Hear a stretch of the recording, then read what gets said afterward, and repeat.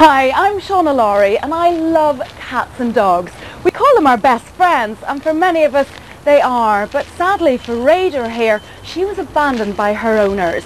Her story is one of many that reflects the serious crisis affecting dogs and cats all over the world. Millions face homelessness like Raider here. They suffer from harm, cruelty and neglect every day. Come on, Raider. That's a good girl. Come on, up you go. That's a sweetheart. We'll get you home soon, don't you worry. Now, luckily, amongst the sad stories, there's some good news about the effort being made to give cats and dogs a safer, better life. The video you're about to watch tells that story. You'll see that there's a lot being done, but there's still a lot more to do.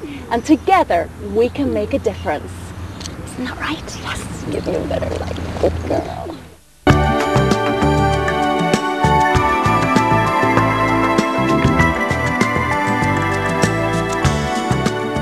When it comes to the animal world, there can be little doubt that our best friends are dogs and cats. There's a unique bond between them and people. They provide love, friendship, protection, help, even work for us, and in return ask for little. Companion animals are most often our first introduction and closest experience with animals. They act as ambassadors for all other species. Indeed, from the earliest age, pets introduce us to the concept of animal welfare and foster a humane attitude towards animals. But what should we provide for that boundless affection? How should we be caring for our best friends?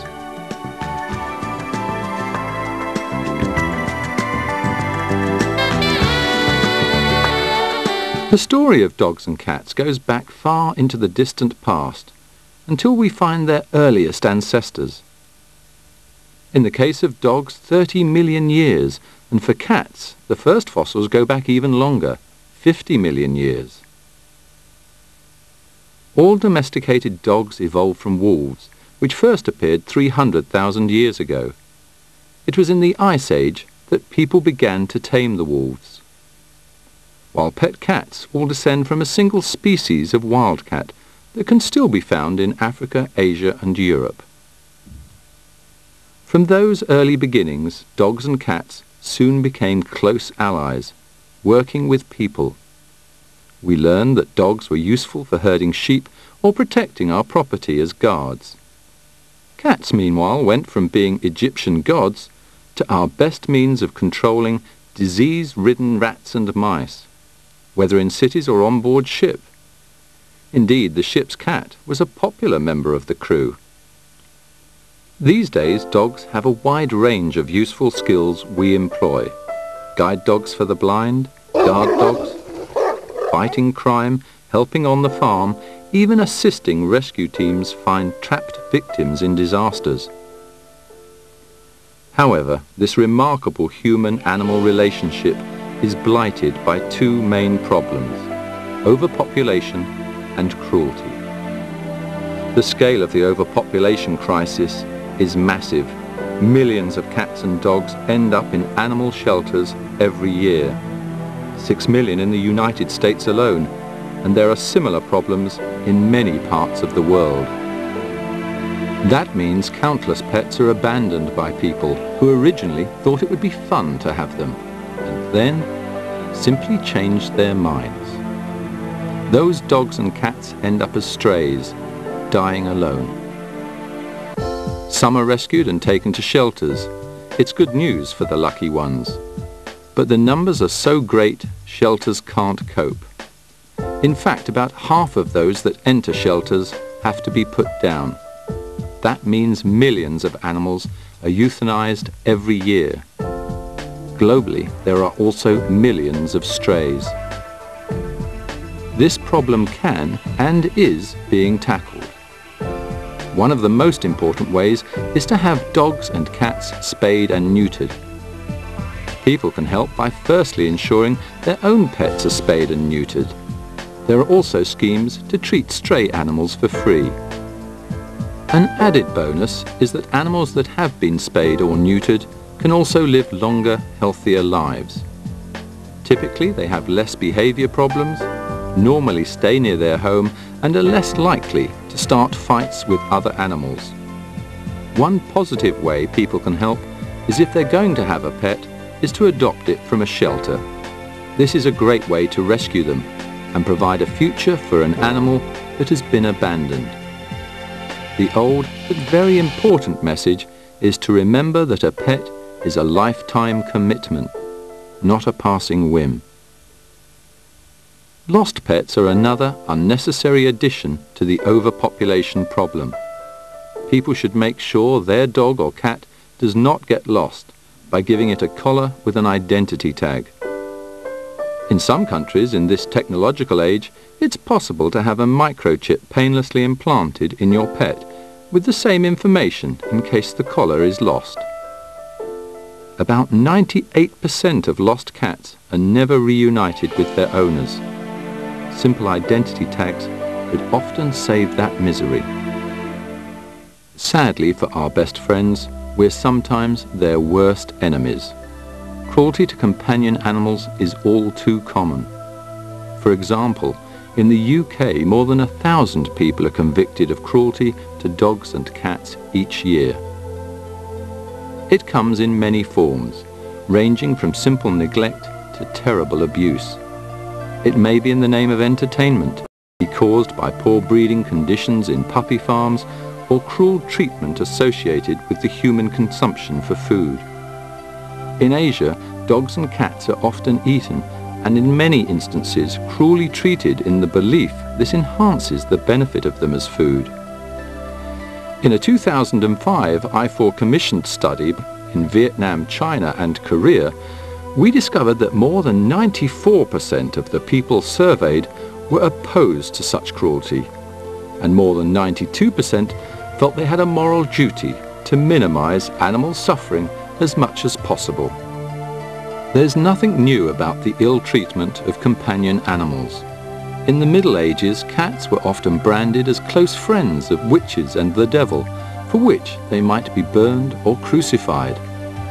Cruelty continues today in other forms: fur for clothing, use in traditional medicine, dog fighting. Even those who claim to love animals can cause them harm. Far too many pets crowded into their home, or even just the wrong kind of home. That dog does not want to spend all day confined in a small flat. Tens of thousands of incidents of cruelty to companion animals are reported globally each year. That represents only a tiny percentage of the problem. Although laws do exist in many countries, new and better legislation is often required. Just as important is the need for better enforcement. Put simply, if we don't use the laws, they're useless.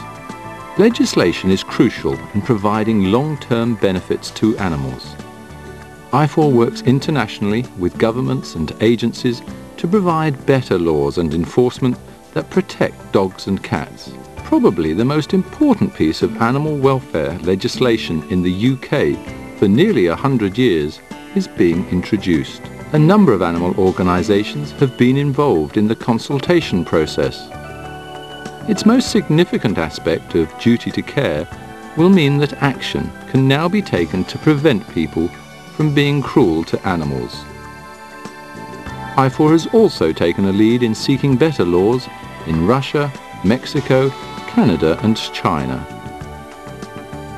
So who is responsible? Well, an awful lot of us. Research gives some insight to the issue. One disturbing feature is that those children who harm animals are more likely to grow up to be violent adults who abuse people.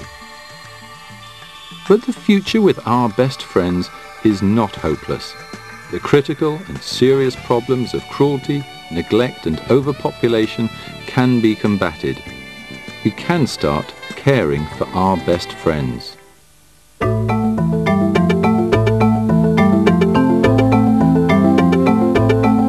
Everywhere we find people caring for companion animals, such as the one-woman whirlwind of kindness that is Cora Bailey.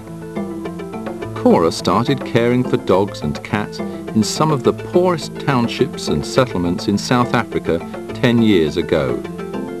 Rather than turn her back on what seemed the most hopeless of situations and the people least equipped to cope, she started CLAW, community-led animal welfare. In disadvantaged communities, pets suffer from poverty just like their owners. In such situations, dogs and cats are particularly at risk from lack of food, neglect and abandonment. Owners love their animals as much as anyone anywhere, but cannot afford veterinary care, and often travelling long distances to clinics is difficult. That's where Cora and CLAW stepped in, to provide veterinary and health care, tackle overpopulation, neglect through poverty, and educate owners about their pets. By operating mobile clinics, it's possible to bring these services direct to the communities in most need. Now IFAW is developing similar projects in other disadvantaged communities around the world, including the United States and Canada, Mexico, Dominica, East Africa, South Africa and Russia.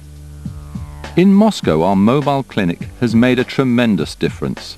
So much so that now, on land donated by the city, we're planning to open a small veterinary centre that will support the mobile clinic and provide vital spay and neuter services. Already, CLAW has spayed and neutered more than 30,000 dogs in South Africa alone over the last 10 years. Heartwarming help can also come the other way round, from animals to people. Dogs have such a special relationship with people, they can be used to bring tremendous comfort to those who are suffering.